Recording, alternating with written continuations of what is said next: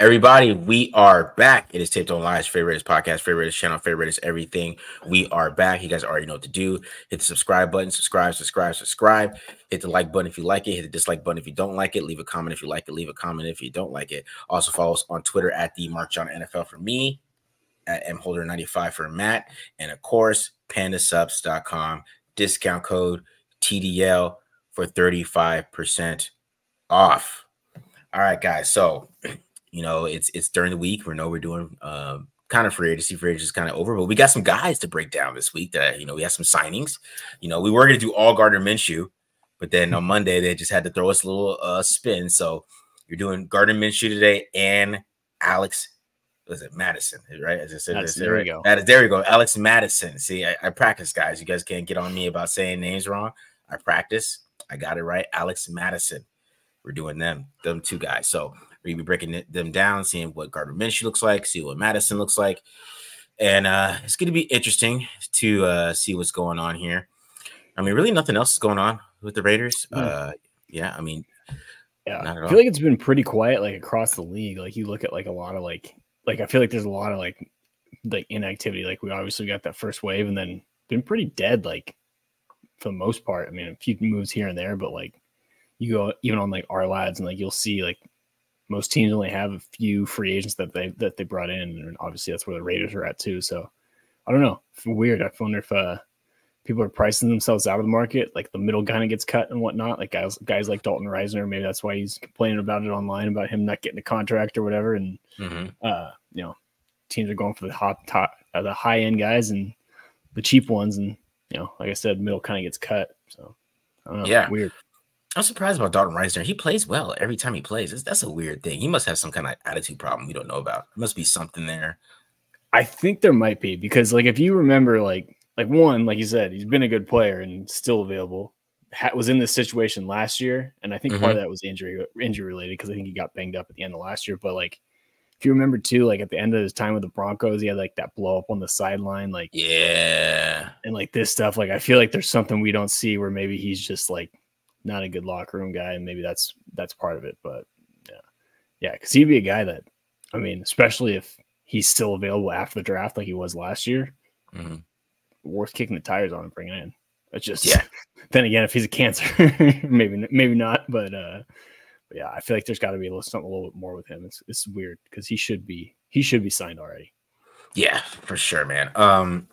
So something else. I mean, Daniel Jeremiah did his little mock draft. Mel Kiper did one too. So we'll talk about those two mock drafts. Daniel Jeremiah had Michael Penix going at 13, which I thought was super interesting. He even like admitted it was a reach during his little breakdown. And then, but Mel Kiper had the Raiders taking J.C. Latham. All right, so Kiper's feels a little bit more realistic. I can see them taking J.C. Latham. They need a right tackle. Right tackle class is probably, you know, one of the best, I mean, just pure right tackle classes that we've seen with some guys like, you know, Fuaga, but even though Fuaga, people are thinking about moving him inside the guard, but, you know, Latham and even Mims, you know, those are some of those type of guys that are out there for right tackle, and you got to get a tackle in the first round. You know, some people, they want to, you think you could find tackles in the third and second, but if you want a premier tackle, you got to get him in the first round, in my opinion. So what are your thoughts on some of those? I mean, the Penix one was interesting, but I don't know if they did that.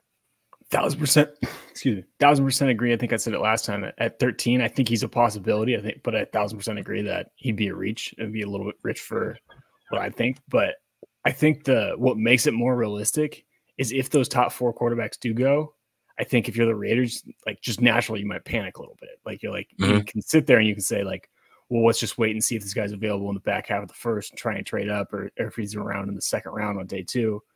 But then again, when you see like quarterbacks fly off the board and all of a sudden one falls in your lap at 13, I feel like they could definitely strike. And I mean, the one thing I will say too is like you said, this tackle class in general is pretty deep. So I do think maybe like if you went with like a Penix and then like a Kingsley Suamataia or something like that.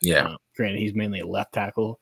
Like you said, like a lot of the really good right tackles, like a Fuaga, like a JC and Mims, like those guys are going to be first round guys, but there is at least some quality guys that you can get in the second round where you could potentially at least have them come in and compete with Thayer Munford to start, or maybe you move Thayer Munford to guard. But but yeah, I can definitely see the more we get closer to the draft, and like the more it's like, okay, it's looking like you're gonna have to trade up to like the top 5 to get JJ McCarthy. Like the more the Raiders sitting there being like, yeah, we kind of need to take a quarterback right now, even if it is Penix and we do have a second round grade on him. We just kind of have to pull the trigger because, you know, every team that's in the quarterback market, it feels like has more ammo than they do to trade up and ahead of them. So I can see the panic start to set in, and all of a sudden they just take whoever's available at 13, which quarterback. I hope they don't do that. If they do that, I really hope they really like Penix. Like that has to be like something that they are in love with him. They feel like he's the best quarterback on the board. It has to be one of those things to me. If they feel that way, that's fine. You know, I think that's if they did their evaluation, they got to know him, because we still got a little bit of we got a little bit to go here. I mean, we got like about 5 weeks, I believe. So yeah, a little more than most. Yeah. So if they can do that research, I mean, I don't know when his pro day is. Probably like next week, I bet. As it happened, we'll see how many of the Raiders go there, because I mean, they sent somebody to Bo Nix. You know, they had James Craig was coaching Tyler Guyton. You know, so I think that was super interesting. So we'll see how that goes. I mean, he's out there coaching him up and basically putting him through drills. So obviously they really like Guyton. There's something there with them. You know, he's a good player. He's a good player, but you know, yeah, it's just I don't know if I would take him at 13, but he is a good player. He has a lot of upside. He could probably be a pretty good damn tackle. But we'll see how they travel to this pro day. If it's like all of them, like let's say it's in the OC or something like that, it's good. That's when the flags start going up for me. Is when you send a quarterback coach to Oregon to watch Knicks. How many guys do you send to watch Penix? Right, and people act like, oh, that's not a big deal, but let's keep it real. I mean, if they're going to different places, I mean, everybody's freaking out because Antonio Pierce went to go watch Latu, you know, and we don't even know if he was just supporting Foster or going to watch Latu. We don't know that, but everybody's assuming that we're going to draft Latu now. I've seen that a lot, which doesn't make any sense. But I mean, UCLA also has a few other guys that are worth taking a look at, but yeah. I hear you. I think kind of like what you're saying too, like who goes matters a little bit too. Like when it's the head coach, like that carries a little bit more weight. Like it's funny, I was talking with Bill earlier, and he keeps having me like basically I'm on Antonio Pierce pro day tracker. Like anyone he goes to, he wants me to just kind of give a lowdown, just because it's like, look, and I mean, Bill's been in this game for several years. He's like, look, head coaches don't go to a ton of pro days, like unless it's like a quarterback and they need one. Like obviously then they're going to go, but they're not like usually at them. And I mean, if you want to get into it, like Pierce was just at Miami's. Miami doesn't have a single first round pick this year, first round prospect this year. So unless you count Kitchens, maybe he was at Miami's. So was he watching Cohen, the guard? Because that dude, they have a couple guards. The Cohen's the better one. That Cohen's the Alabama transfer, right? Yeah. Yeah. Yeah. Cohen's the better one. And then I haven't watched him, but they have him, Kitchens, who I don't think will be on their radar because he's free safety. But guy that's intriguing is James Williams. He's their big safety. He's like, I think he was 6'5", 215 at Miami, or that's what he's listed at. And then I think at the combine, he's like 6'5", 230. Played linebacker at the Senior Bowl. Pretty rough at the Senior Bowl. Looked like a guy who had played linebacker before. But again, AP being a linebacker, a former linebacker coach, like kind of tells you a little bit. Maybe they're intrigued by him and intrigued by his potential because, you know, with the Raiders linebackers right now, you wouldn't have to play him right away. And if he's a good cover guy, then who knows? He'd kind of be like what they want Isaiah Polamau to be, but even bigger. Yeah, 100%. Yeah, because that would tell us a lot. If we see Getsy at Michael Penix, because I know they're going to go to Daniels, right? You know they're all going to go to Daniels, right? I mean, that's not a crazy thing. But if we see like Getsy and Rich Gardner, I'm not gonna say his name because I'm going to say it wrong, but and the quarterback coach, if we see both of them at Penix's pro day, then you know my antenna's going to go up.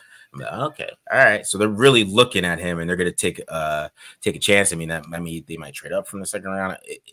Who knows? But I still think he's going to go second round because that's what DJ said too, is that everybody's telling me he's going to go in second round, but I'm going to take him here. So, you know, that's the assumption, right? So we'll see how that goes. But you know, I wouldn't mind Penix. You know, some people are asking me like, "What would you think of Penix?" You know, I have my kind of concerns about him, but I wouldn't mind it. Like he still has a big arm. He can still make every throw in the league. He has the arm for it, right? You can talk about all the little quirks he has, maybe, but at the end of the day, he has a huge arm. And most guys who have huge arms in today's NFL end up pretty good. I mean, you could even talk about Will Levis, man. Like Levis, he had his quirks, and he came out there and he had some good games because he has a huge arm and he was making some crazy throws because he can make every throw on the field. And if you can do that, then there's something there that you can work with. So it wouldn't bother me that much. But I just hope they get him at the right spot, not at 13. And if they want to trade back or something and get him, that's fine. If you want to trade back into the late first round, I agree with that. That's fine. Get the 5th-year option. But I just don't want to. 13 is just so rich, man. It's rich. No. Yeah, dude. All right, man. So let's get into these free agents that we have coming in. So number one, Gardner Minshew, who is that's like I said, Minshew mania has already taken over Raider Nation. We're here. Everybody's already crowning him. Some guys already say he's an upgrade over Aiden O'Connell already. I read a couple articles saying that. People say he's QB1. We're gonna have to ride with Minshew if we don't draft somebody. So Matt, I watched the film.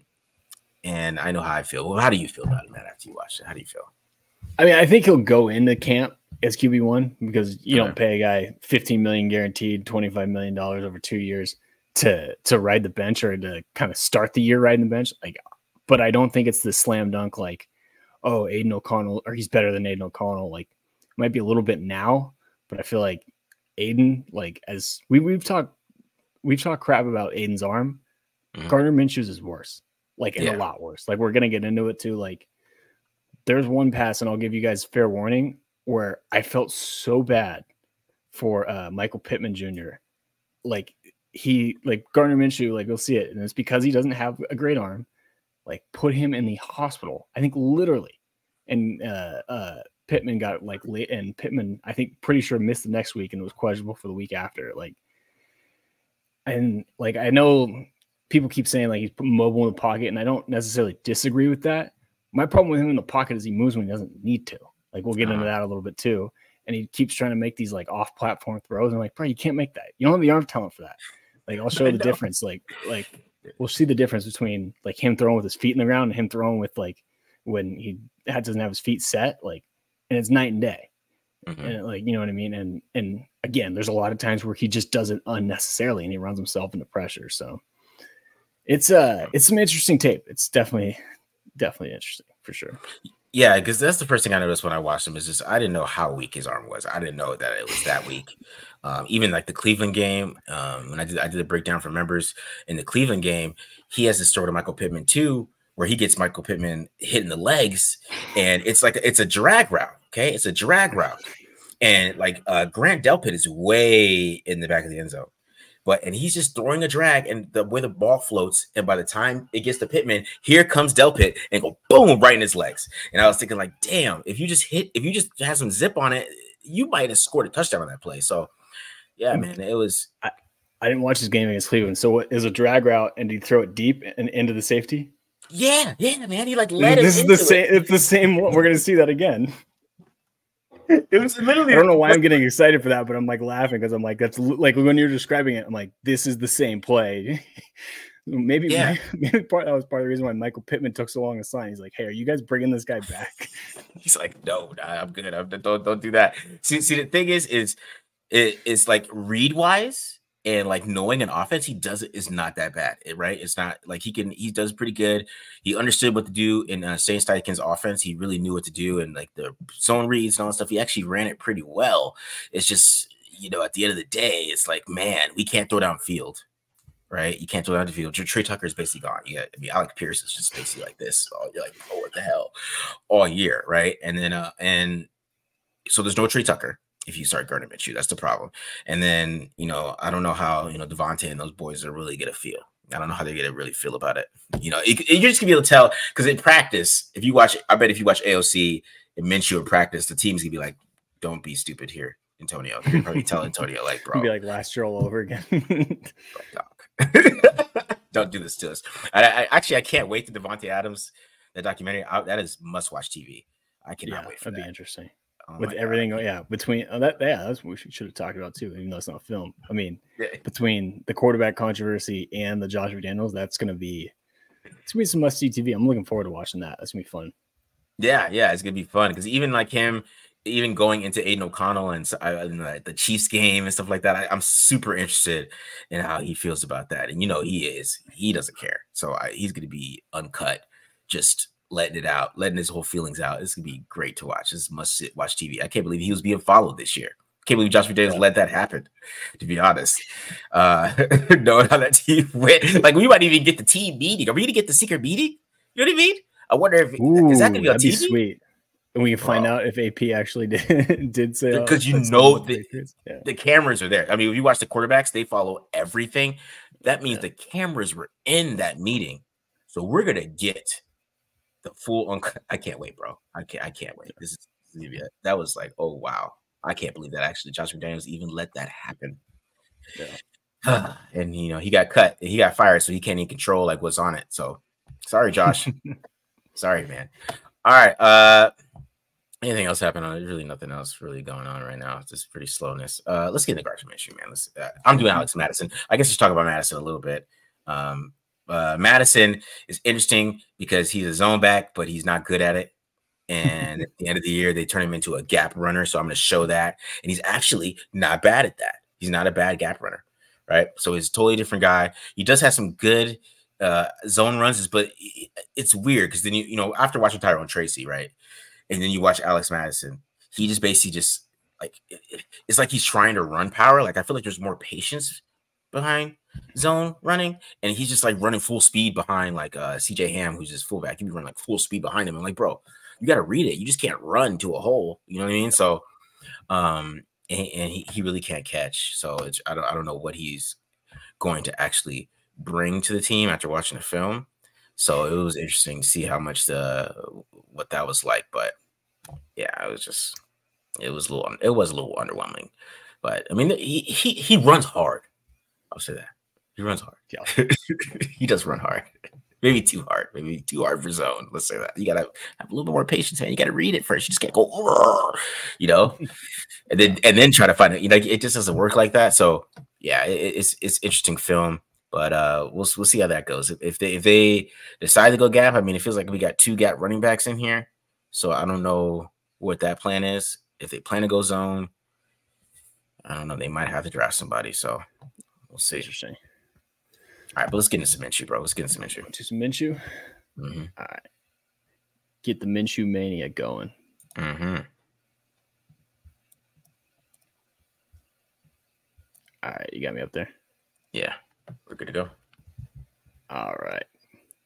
So, yeah, one thing we're going to kind of like see a lot here. And again, kind of this first play, we're going to see it a little bit of what I was talking about with him in the pocket management. Like he does get a little bit of pressure here. I mean, I don't know.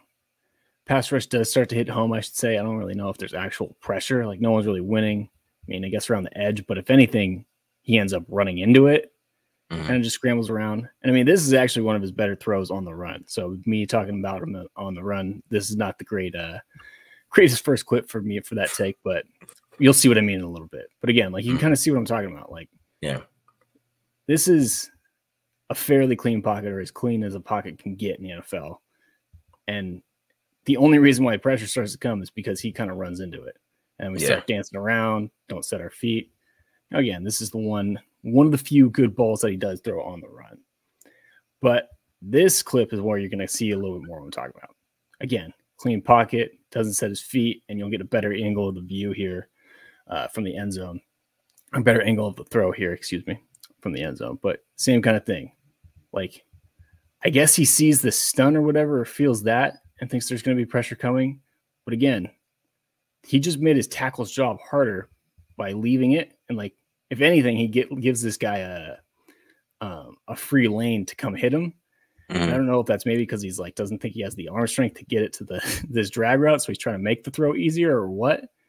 But we don't have our feet in the ground, and I mean, here's the ball right at the 10 here, right at the top of the 1, and here's our target.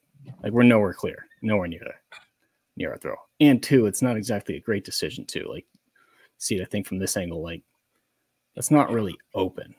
I wonder if he can't see. I mean, this moment, every time I go to the short quarterback, like he can't see it. But it's probably why he moves, because I see that sometimes too. Maybe he moves. Maybe. Now here, a little bit better.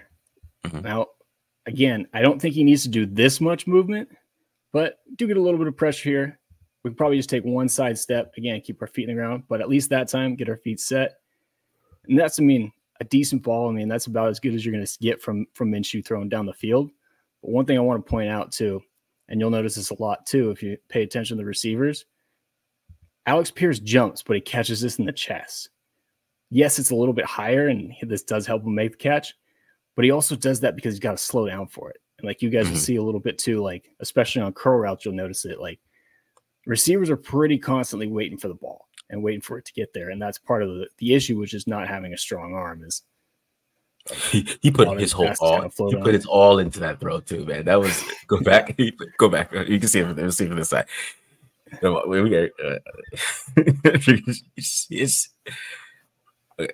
His whole body's in that throw, bro. Oh yeah, that's not effortless. Let's say that. Overextended past the front foot. Yeah. Oh yeah. I think we'll get an angle of it too. Like see him almost finish it too much. Mm-hmm.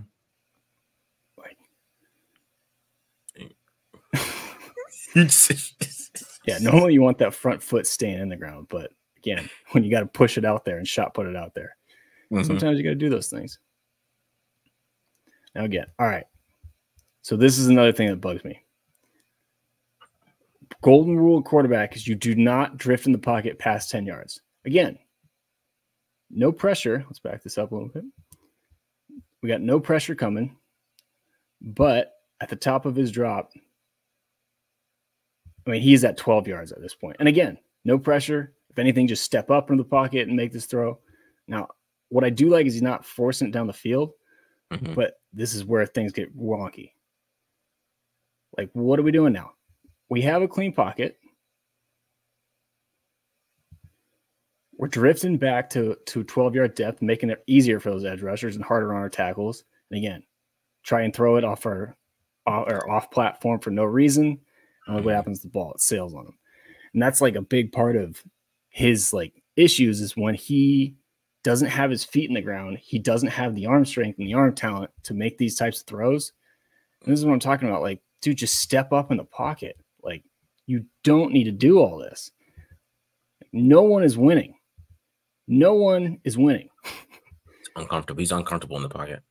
Yeah. It's like his internal clock like expires and he panics. Like he gets to 3 seconds in his head and he's just like, oh crap, someone's coming, even though no one is. And it's just, it gets frustrating watching him on film because I'm like, you get happy feet in the pocket. You're dancing around. He has Pierce open. I mean, he probably could have. I don't know if he, to be honest, that's what I'm saying. I don't know if he had the arm to hit Pierce on that throw. If you go back a little bit. Yeah, let me see.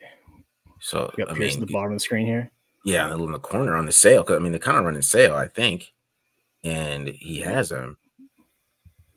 I don't know if he has the arm to make that throw, though. You know what I mean? Yeah. And I will say that is one thing that I do like about his game is you can tell he knows he doesn't have a good arm. Like we'll see another play in a few here where he hasn't, like, again, Pierce open downfield, but he doesn't even try and make that throw because he just can't. So he knows how he's built, and that's one thing I will give him. But yeah, not having an arm comes back to bite him pretty consistently. Like you are not going to get many two safety coverages in against Gardner Minshew. All right, so this one's probably one of his better deep ball throws of the that we're going to see. Now again, clean pocket this time. Didn't hit the timer expire, and we got our feet set in the ground, so it's better. But even so, like this is kind of what I'm talking about, where like you see his receivers. Now this is a drop, and it needs to be caught. Don't get me wrong. I'm not trying to make that excuse, but like just put it on him and in front of him. And instead he kind of throws it over the back shoulder. Like we'll see it from the end zone. Like, so this is like one of the things that kind of bugs me about him is even his good throws. You're like, yeah, but a little bit. You're like, that's not great. Like, this is what I'm talking about. Like if he puts this ball like here, right? Plenty of room on the 35 or whatever and leads the receiver. it's an easy catch, but he throws it over the shoulder, and that makes it tougher. Now, again, this is the NFL. Ball needs to be caught. But this is what I'm talking about, where it's like, this is the difference between completions and incompletions and good and great quarterbacks. Like, if this ball is on that 35 and in front of him leading his receiver, this is an easy catch. Make this safety miss and it's a touchdown. Instead, he's kind of got to outstretch his arms a little bit, go over his outside shoulder. And it's just, that's a tougher catch to make. Yeah, still got to be made in the NFL, but for what we're talking about with Gardner Minshew, like, this is one of the issues. Especially with the backup tight end. That's a tough catch for a backup tight end. Yeah. Now, here we go. Here's a little bit better, too. And one thing I will say is, I'll say he's solid at throwing with anticipation, which can help with the arm strength, especially on throws like this one. Like, he's thrown this right before we've even, I think that's Pittman is even in that window.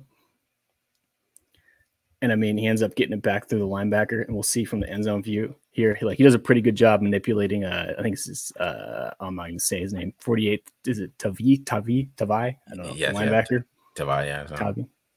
Yeah, they got. But like, you can see, like, looks at the linebacker, snaps his head around, and then throws it real quick. And that's why that linebacker can't make the play on it. Mm-hmm. So, like, this is what I like about it. Like, a little bit of his game, like a little bit of eye manipulation, but we'll see from the back end where his arm strength again comes into play, because Pittman is going to catch this on his back hip, and it's just a velocity issue, right? Yeah. Mm-hmm. Ideally, Pittman would be catching this in stride and keeping running, but since Gardner Minshew is not good enough at throwing with anticipation, and he has a weak arm, it's behind him, and he can't add on extra yards after the catch. Yeah. All right. Get some anticipation on this one too. A little bit of pressure, but here's even what I'm talking about too. Like, this is what I'm talking about with the curl route. And also, this is a terrible push off by Pittman too. But like, you can see, like, right now, waiting on it. Like, you can see how long the ball kind of gets there. Ideally, like, he turn around and he's throwing his hands up and catching it. Yeah. But he's sitting there waiting on it because, again, just doesn't have that strong of an arm. And that time, Minshew doesn't scramble. It doesn't make any sense. He's gotten a little pressure and he doesn't even move.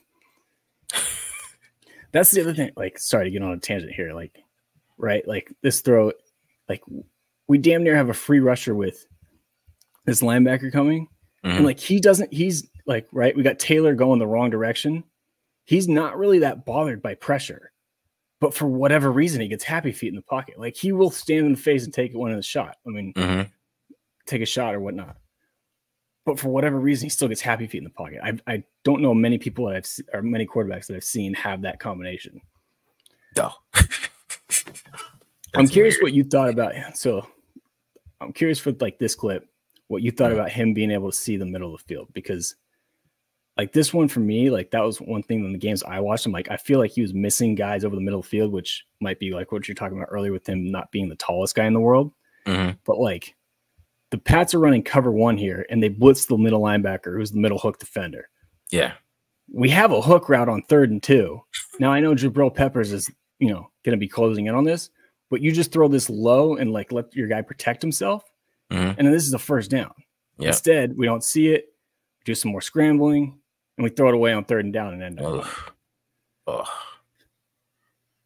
And, like, yeah, that's just knowing your hot route. You got to know your hots.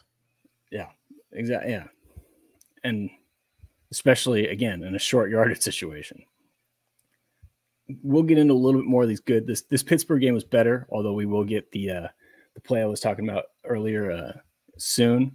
Like, he made some nice throws. Like, again, decent anticipation here. And again, this is what I'm talking about with him in pressure. Like, he's going to face some pressure here, and he just lets it rip. Like, why do you have happy feet if you don't care about getting hit? That's a great point.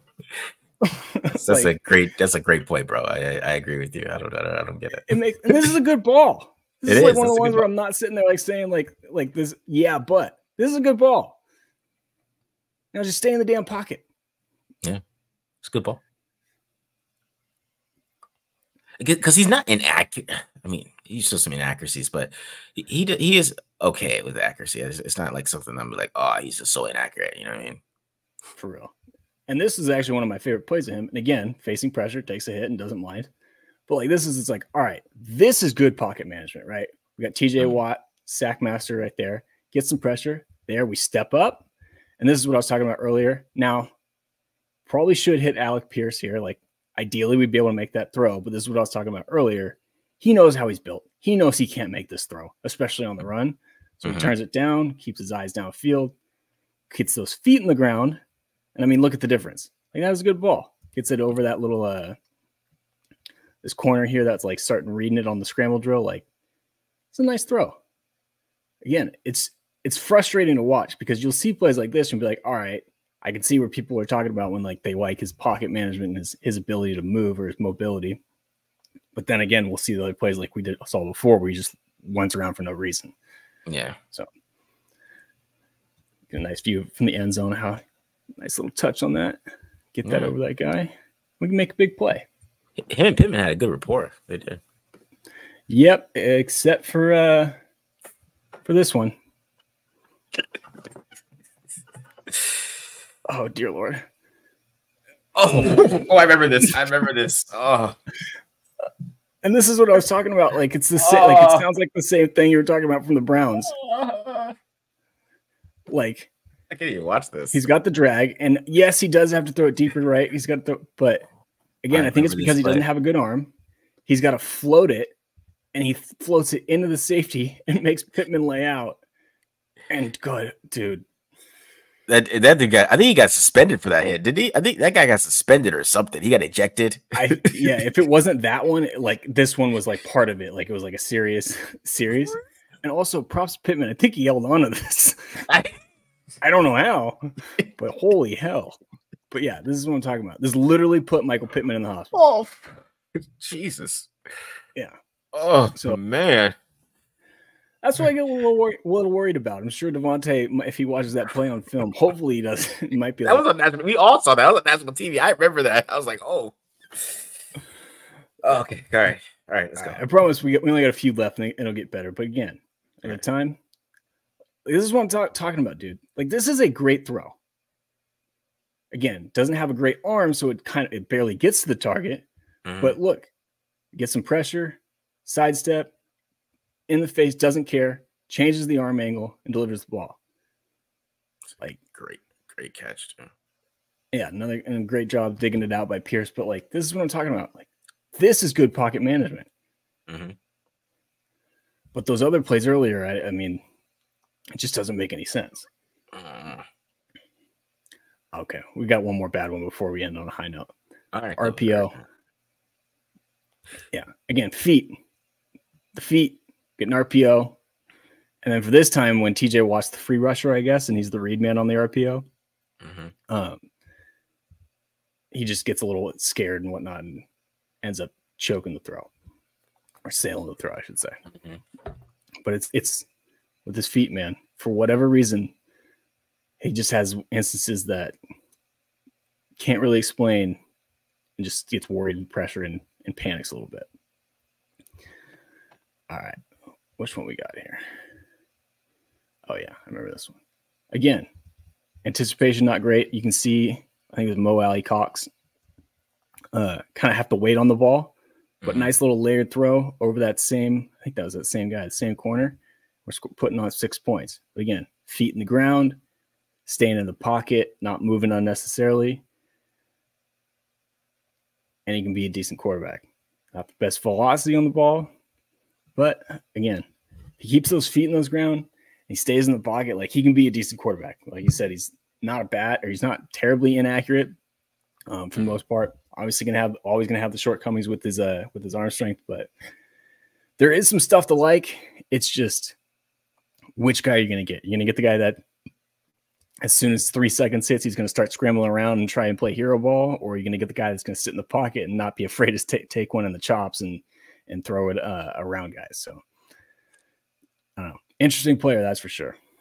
See, that's interesting to me because I felt like when I watched him on film at home, he actually played better than he did on the road. On the road, he was bad. Like all the games you watch on the road, like Cincinnati, he was pretty bad.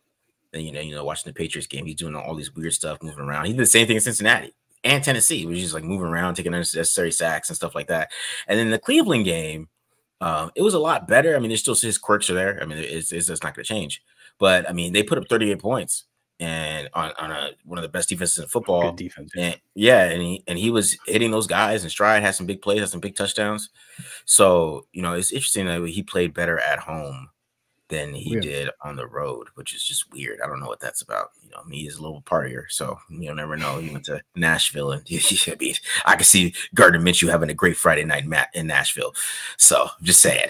But the Patriots game I was showing earlier was in Germany, so I don't know. Maybe he had a beer hall or something like that the night before. See, it all comes together, man. That makes sense, man. He hit that.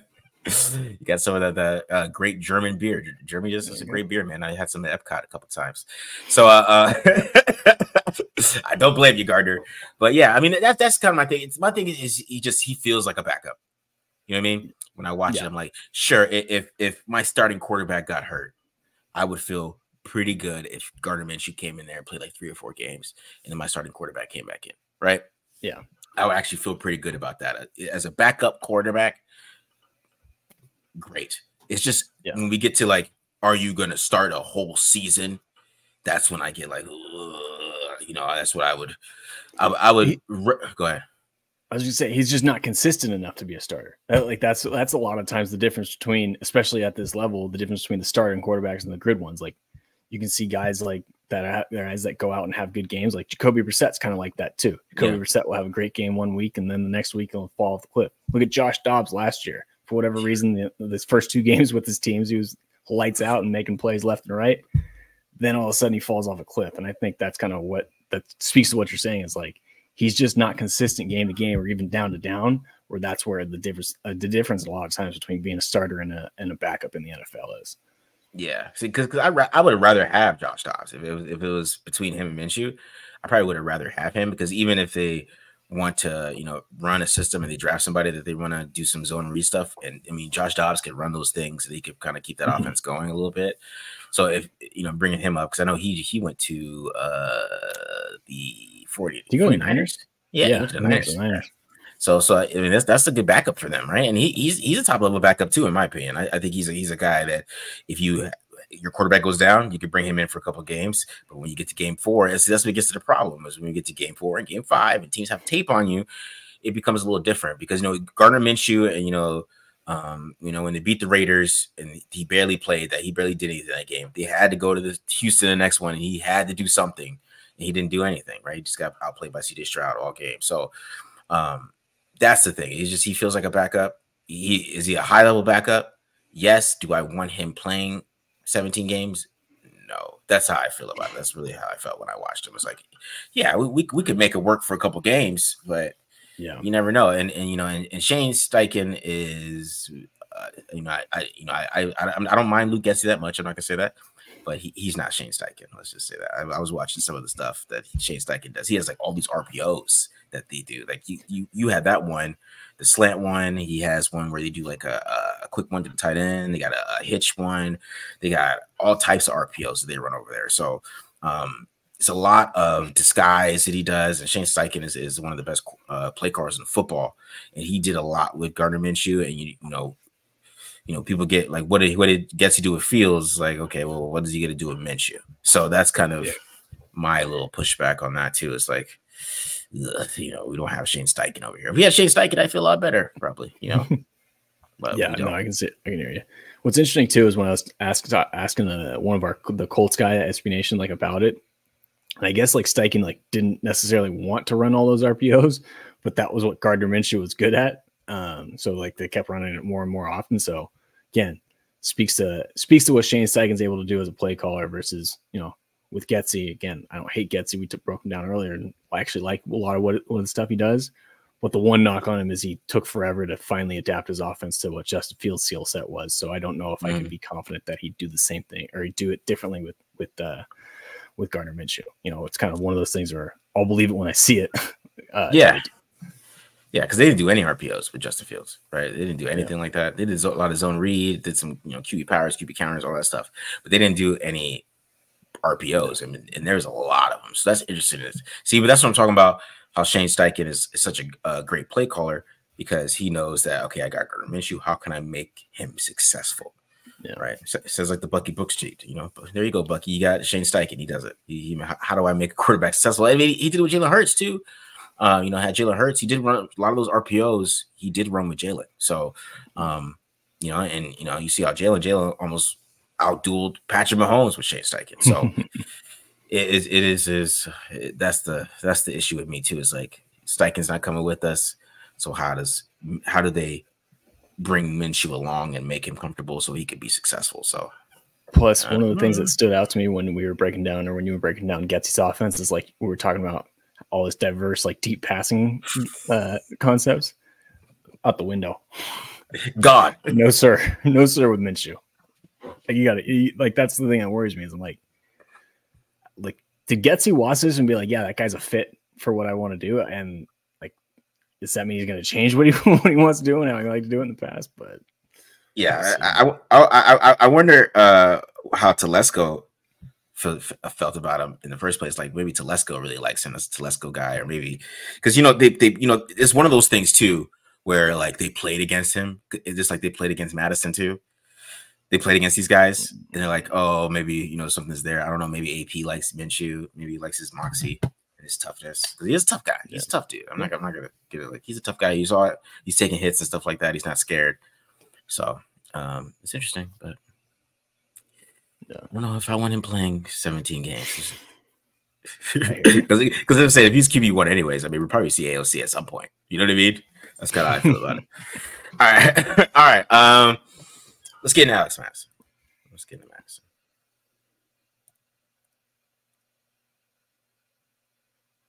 All right. I'm up there, right? We're good? Yeah, you're good. All right. So we're going to start off with outside zone first. Look at his zone runs here with Alex Mattison. So we're going to start off with this one here. So this is what I talk about him. He loves to press the hole before he like finds these cutbacks and stuff like that. So he kind of pressed it a lot more than he could have just cut back a lot quicker. So if you like watch Josh Jacobs or somebody like this, Josh Jacobs is going to pause right here. And he's going to go right here, right? Yep. You know, you see he presses the line and he kind of gets there a little late. He gets to this cutback a little bit late, and it becomes a shorter gain than it actually could have been, in my opinion, if he hit this earlier. So there is a little bit of, can he run outside zone consistently and effective, right? This is some great blocking from the Vikings too. So this guy's getting thrown on the ground, but then he still only got about 5 yards on that. And I feel like he could have got more if he read it quicker. So I'll just show it one more time. So it's got, I mean, because that's what it is. It's like you just can't press this quickly. You got to be a little bit more patient. I know it's lead outside zone, but you still got to, don't press it and then cut back. You got to be cutting back like right now, especially you got Darisaw. He's about to kill that guy off. And if you're hitting it, you're going full speed already. But you see he's already next to this lineman already. And he has to avoid him a little bit, slows him down. And he's not very fast. Just isn't. All right, here we go. Some more outside zone.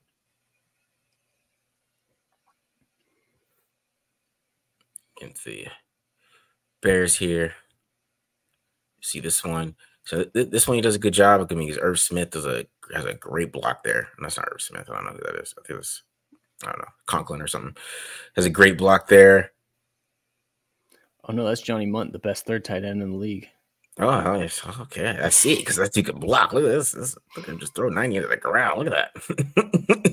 but this is what I'm talking about. Like, it took him a while to get outside. Like, I feel like, because, you know, there's 3 options here. You can go cut back, just go straight, or you can bounce, right, on an outside zone. But it took so long for him to hit this bounce. I feel like if he just bounced it right away, which he should have seen with this guy getting tossed to the ground, you got Darisaw coming up on,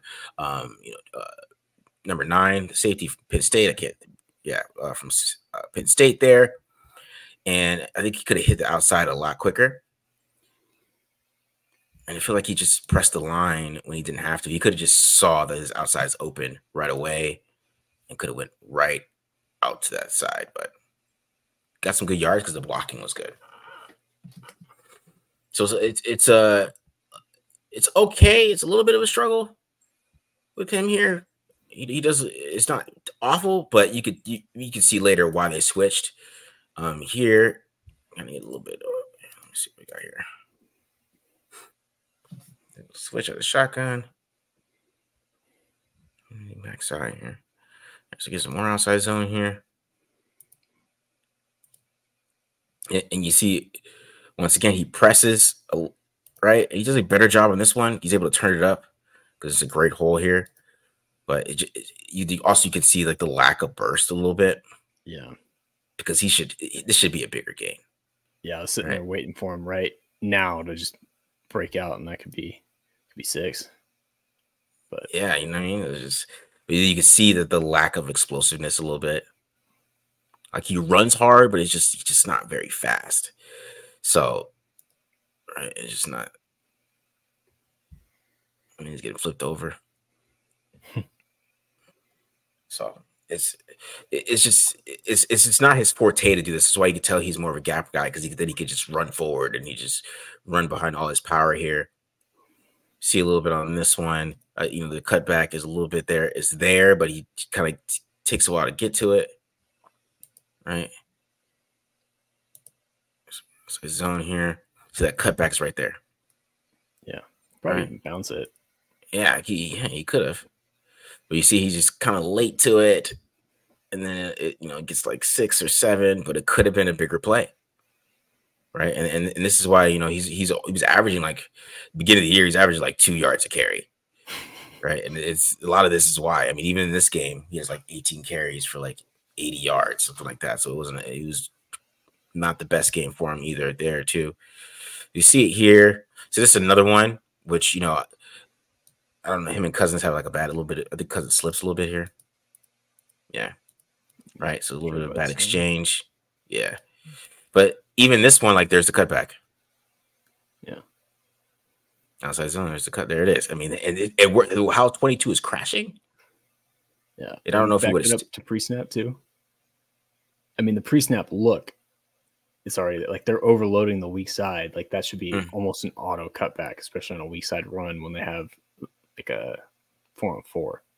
Yeah, and it's blocked up so well over here too that, I mean, nobody's really over here that if he was patient, he could hit that, but the overrun CJ Ham, right? And then it just ends up being nothing. So, I mean, that's what, like, if they brought him in to be his own back, I'm like, what film did you watch? That's kind of my thing. It's like, I hope they didn't like, hey, we're going to make this dude his own back and we're going to make it happen that way. I really hope that wasn't the case. Just because it's just not something that he does very well. All right. You see here again, there's another cutback. Right. And even if this guy's right here, Tremaine Edmonds, right, and this guy's coming right, this is better than a loss. This is probably like 6 yards, maybe. It's better than a loss, but instead we're getting no gain, 1 yard loss instead. So this is what I'm talking about with the outside zone here. This might not. No, that's put and pull. Is that what that is? Is that what that is? Yeah. Well, kind of. It's pull lead, actually. Pull lead. Pull lead. There you go. So, pull lead here. I'm like, that's not outside zone. But even then, still, it's just not the most impressive thing in the world.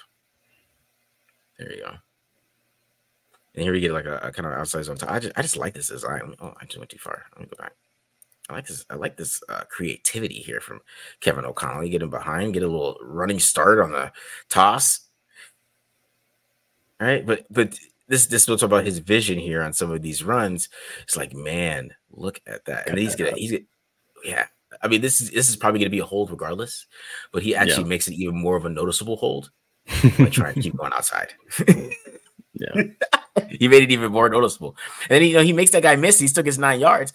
But this is a huge play if he cuts this up. Like, look, he's got 83 ready to block him. He's got Darisaw coming up on 6. Like, great block. Damn, that was a hell of a rep by Darisaw. I put 2 dudes on the ground. I know. Yeah. Look away, Raiders fans. Look away. That could have been us. This could have been us, bro. It could have been us. Oh, Jesus. but then we get to more power here. So we started getting some duo, right? Getting some more power, some duo. We'll see some counters here. And he just reads it better. Like he just sees there's nothing here. There's outside's wide open, right? He is not this decisive with outside zone. Boom, he's out right out the gate. Outside. He gets 16, right? Right out the gate. I'll go back here a little bit. I'm saying right out the gate. He sees it right away on the duo run. Boom, bounce.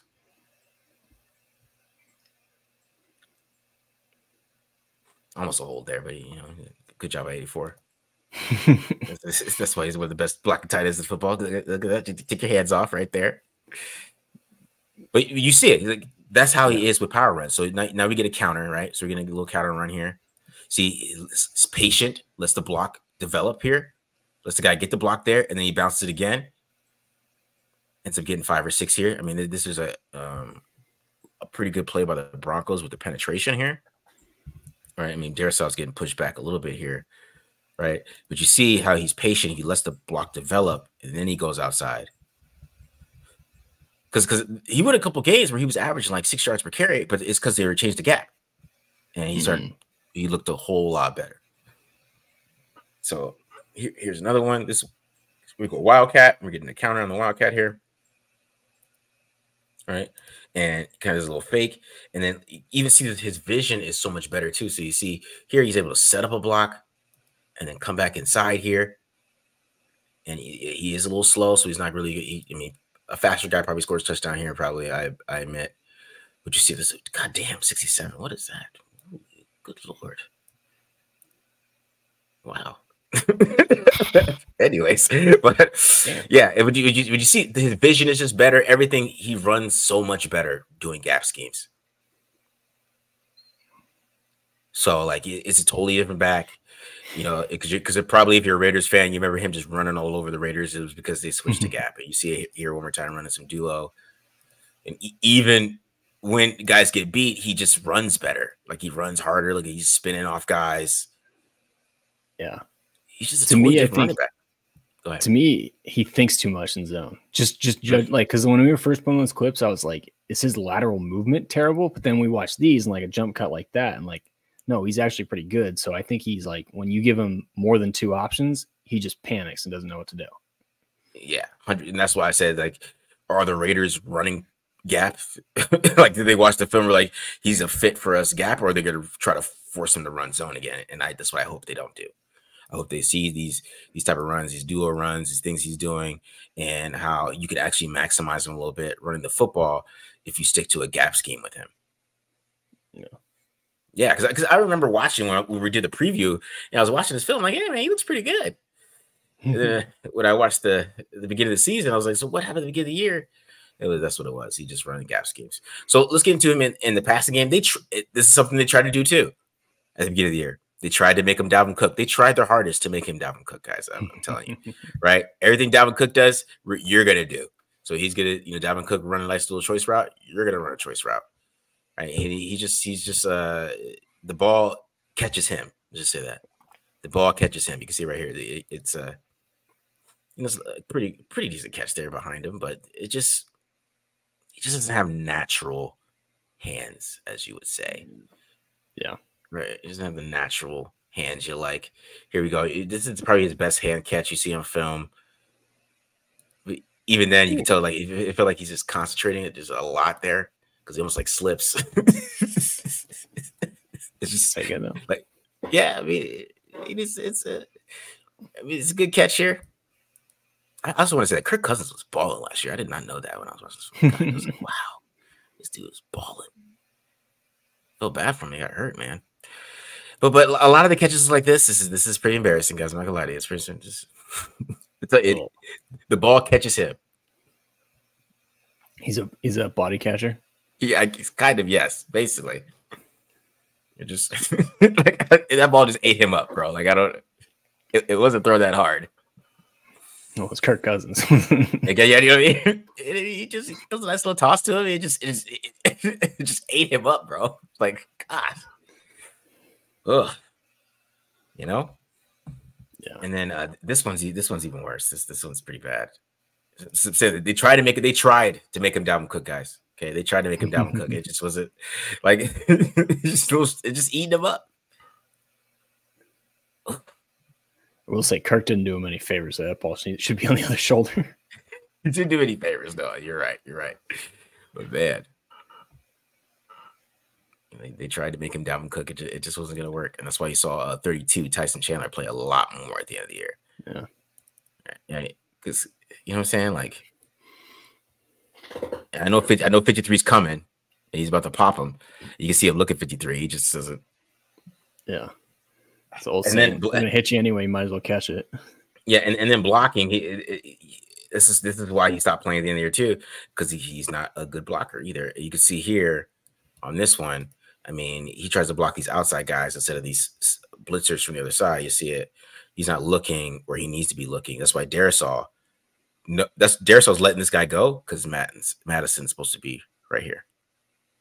He's supposed to be looking and navigating, but he's over here when all these guys are covered. I don't know what he's doing, and then that just leaves a free rusher. Because if you go back, like, yeah, Dobbs has the attack from the outside, right? Yeah, I think he's okay there. He's just like, because go to the pre-snap. Like assignment wise, because the most dangerous guy is the Brisker on the edge. I just don't know why they put him so damn close to the line of scrimmage. They didn't really do him any favors by doing that. I guess they thought Edmonds was going to come. And you see he does a coffee house right here. It goes back and then comes up. So maybe that's it. That's just a great blitz call. Good Lord. Yeah. You know, but even then, there's some terrible blocks on here. I didn't want to just kill the guy. So, yeah, guys, that is Alex Mattison. So that's the interesting part of this. Is like everybody's like, oh, he's zone guy, zone, and then you turn the film, it's like, oh no, he's not. He's a gap runner. So what is our plan here? We're doing counters. We're doing duos a lot. I mean, because that's what Zamir White does. So Zamir White's better in the duo too. He runs duo pretty well. He runs those lead powers with the fullback. He's right there. He's running right behind you. He does a good job on those runs. He's very patient and gap, and he kind of does the same thing that Mattison does, which is he thinks too much when he's doing zone. So, yeah. So that was my thing when I was watching this. Is like, what are we doing scheme wise? How are we going to run the ball? Are we going to run a gap scheme? Is that the plan? Is that why you brought him in, or are you hoping that he can run outside zone again? Like that's. I hope it's not the latter. Yeah. So that's the thing of watching the film, because he's a pure runner, because he really can't do anything else. He can't do third down. He can't do catching. So yeah. Was he better on inside zone, or I guess the Shanahan trees a lot of outside zone and then gap to run inside, right? Yeah. So he did run some inside zone too. And he did pretty good on that too, man. So that's the thing. Like he can do like the duos and inside zones and the counters and those runs. He's good in a gap scheme. It's just, if we are planning to run him in a zone scheme, it is not going to work. It didn't work for Kevin O'Connell. Kevin O'Connell thought it might work. And I don't know, maybe he ran some good zones and some of those when he's coming in for duty for Dalvin Cook, but it was not working, and they had to basically kind of bench him to put him back as running back too. And when he came in the game, they did gap schemes, and they would do outside zone with Ty Chandler. So, man, that's the thing. That's the interesting part of it. So, I was a little confused. I was confused when I was watching it, because it's like, what are we doing in the run game? So, yeah, I mean, it's interesting too, because like I kind of felt like I wrote about him and like Zamir White and comparing them too, and like kind of fell into the same trap. Like you just look at the carries, like he had like 3 or 4 times as many carries on zone runs than on gap. So it's interesting. I am curious, what do you think about his ability to make guys miss? Because I saw like the other part of it too that like kind of like led me to believe that true just by looking at the data, was like he was decent at like making guys miss, but not really good at adding extra yards after contact. So I'm curious about what you thought about him being able to, like, is he like a shifty guy or anything like that, or not really part of his game? I wouldn't say he's shifty. I think he's hard to take down. I think he runs hard. He's gonna run really hard at you. If you are arm tackling, you will bounce off. I think you saw some of that on the film. It wasn't exactly him making guys miss. Is that if you come with them arm tackles, man, it ain't gonna work. And you're gonna fall off him, and you're gonna keep going, and it's not gonna be a good look for you that way. So, but like shiftiness and like making guys miss in open field, not really. It's more about like if you have to get your arms around him to bring him down because he's gonna keep moving, and like I said, he runs hard. It's not like he's pussyfooting over there. He's trying to get into the hole. He's running hard, right? It's just like for outside zone, sometimes you just can't run that hard, bro. You gotta be more patient and read and react. So, yeah, but I mean that's really him, man. I don't know exactly what the plan is going to be in the run scheme. Now I'm more confused. That's basically like it's like same. What are we doing? I'm confused. We got two gap backs, right? Two guys who run gap power schemes, and we have a outside zone coordinator. So the best guy running outside zone is about to turn 31, and really been more third down back throughout his career. Yeah, I mean, I'm doing. Yeah, so I don't know. It doesn't say maybe they plan on drafting somebody. I'm not 100% sure because or they plan on running power. That could be the thing. If that's the thing, great. Gap. Yeah, gap power, great. That's fine. But if they plan on running zone, then I don't know why they didn't go get Dante Foreman. I mean, Dante Foreman is just right there, So gotcha. That's my thing because that dude can run outside zone. So I don't know how that's really gonna go, but that was my thing. That was so interesting about it is that I went into it thinking, okay, this is a zone back, and I came out thinking, oh, he's a gap back, and So we'll see. This is more. I want to see who they draft now at this point and what that guy can do if they do draft a running back. Yeah, I don't know. I mean, because I think they still need a guy that can like pass protect and catch passes, like contribute on third downs. Because I know Abdul has been really good at it in the past, but the last few years, like just looking at the data, it's not great. So yeah, Abdul is willing. He tries. He just gets ran over sometimes. He's just too small. Not an effort issue; it's an execution issue. Exactly. All right, Matt. Any other last thoughts, man? I mean, I don't know. I feel like we were a little bit down on the free agent signings, but obviously we got to the big one earlier and got ahead of that one. So I do think I am still optimistic about it, but yeah, I will say I'm a little bit down on Mattison. I think just like you are, and I think a lot of people. Surprising to see him have so many zone carries and then not be like that special at it. But interesting to see. Maybe that's a clue for maybe they're shifting to more gap scheme despite what Getsy's done in the past. Yeah, that's what I'm thinking. And Gardner Minshew, I think Gardner Minshew he is what he is, right? So it's not really that we're down on him. It's just he is what he is, right? That's what kind of guy. It is what it is. That's what's him. Mattison was a little more shocking. It was just shocking because I was expecting his own guy and he's a gap guy. So it's it is what it is though. But yeah, we'll see what these Raiders do. I mean, they like the team from last year. That's all I'm learning. The most they like those guys. They do. I mean, they did better when they got Josh McDaniels out of the building. So who knows? Maybe. Yeah. Here's probably run for it.